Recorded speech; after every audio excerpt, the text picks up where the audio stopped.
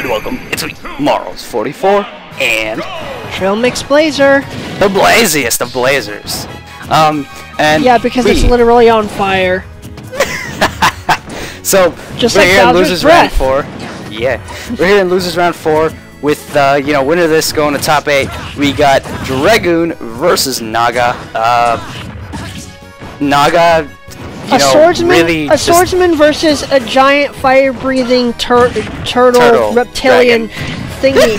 Where have I seen this before? Good catch on the downbeat, by the way. But yeah, so one of this makes it to top 8. Now, Naga's a newcomer, and honestly, he's doing so well in this tournament. Like, yeah, he's a Marth main. He's very, very competent, as we have seen throughout this tournament so far. Yeah, like Immortal 2-0'd Melon, and then he 2-0'd Immortal. So that was we got the chipper on the forward smash. That was really unsafe by Dre. That was he's down airing, down being a little much there. It was a nice catch the first time. But Dre has a habit of doing that. As I've picked up on by playing him over and over and over again. like it was a good catch the first time, but then that after was that, a nice. Okay. Okay. Wow, that actually hit. Didn't expect. Okay, that was a good one at least. Yeah, a bit surprised that Naga didn't see that one coming. I assume Naga will probably catch on if he continues though. So, it's not gonna happen again. Nah. Oh please, you're making me dredgy. Dre's gonna be so pissed. Okay, I can't believe that worked. That was just... Okay. Oh, shield break! That's gonna be it! Oh, wait, nope! Oh my god, why didn't he go for a tipper instead of that? I believe Shield Breaker does have a tipper, doesn't it? Maybe, but I guess he didn't, I guess he wasn't in the right spot. At the very least, he should have pushed him towards the ledge. I mean, that would have probably worked on most characters, but not Bowser. Oh my god! Dunked on! Get dunked Just like on! After shield break and a dunk. Naga, you're putting out all this shit in this first game. Oh my god. Oh my god! That was fantastic! Oh! Beautiful victory by Naga. Like, great play by Dre, honestly. He played really well. And might I add that he's never gotten this far in a tournament. Normally he only wins one set, so very well, nice. In a SmashMasters tournament, that is. But yeah. Game 2. Okay, so as I was saying, as the end of the video interrupted me, Dre normally loses, like, 2 sets, and is out of the SmashMasters tournament, and only gets to win 1. The first time defeating J-Huff, and the second time defeating Jackal, and then, he lost 2 other people. Yeah. So honestly, he's doing much better this time around, and we've got a character switch from Dre going to Corrin. Yep. And it's a Fire Emblem duel, one that Dre is comfortably leading at the moment. Wow.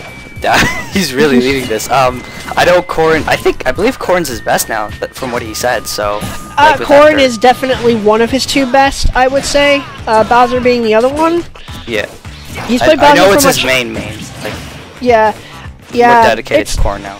It's debatable at this point in time when this is being recorded who Dre's main is, but I think his best might actually be Corrin at this point instead of Bowser. I mean, well, Corrin is certainly doing better against Naga's Marth. Awesome tech, Dre.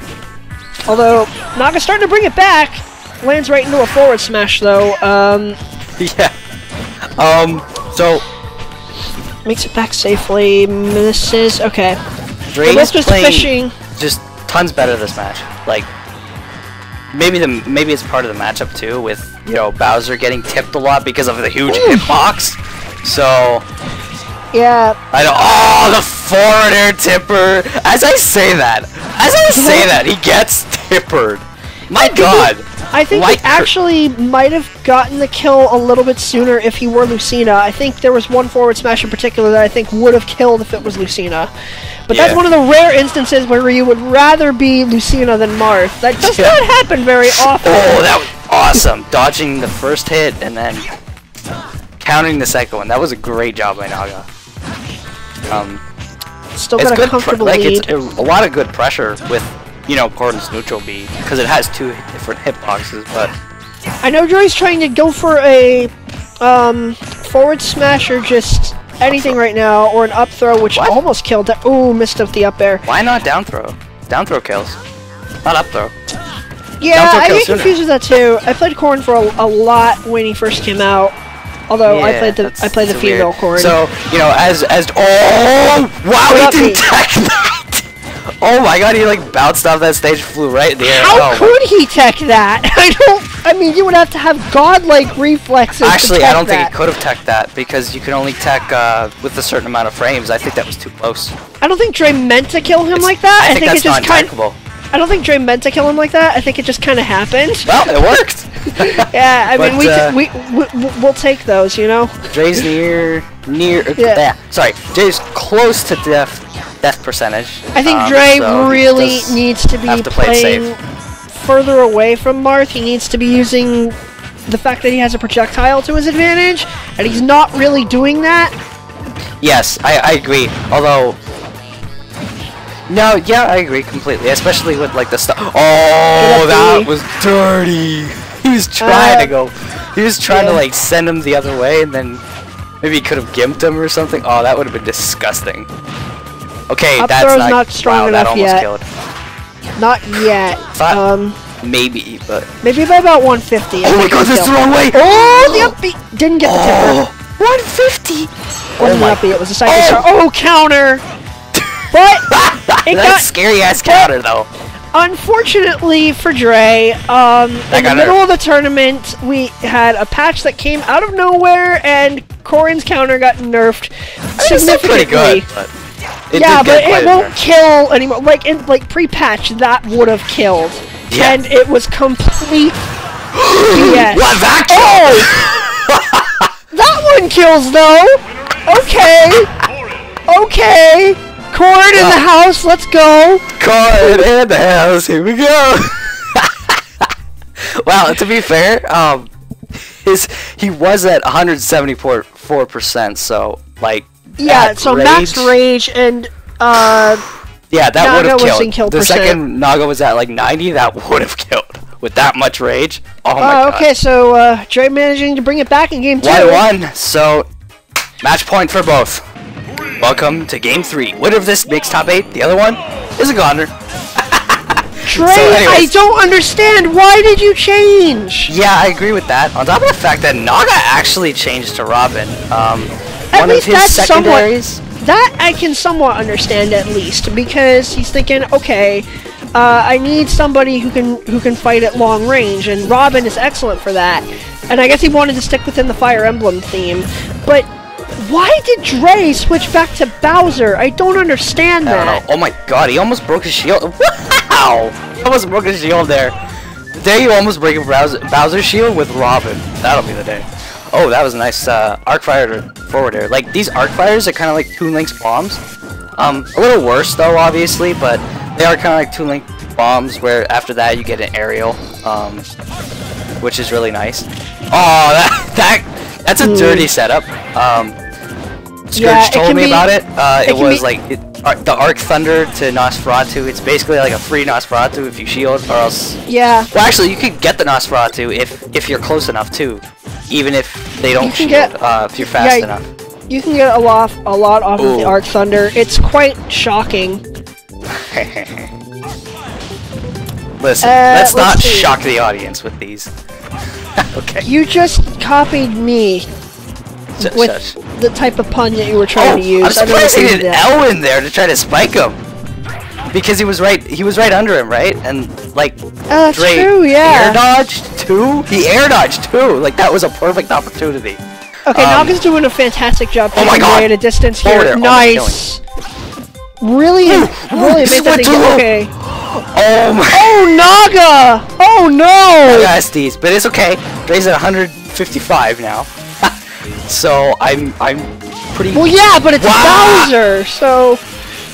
Okay, nice Thoron. What was that roll? He catches up with the roll. He's like, I know you're gonna roll backwards. You're gonna wait for me, right? I'm just gonna throw this out.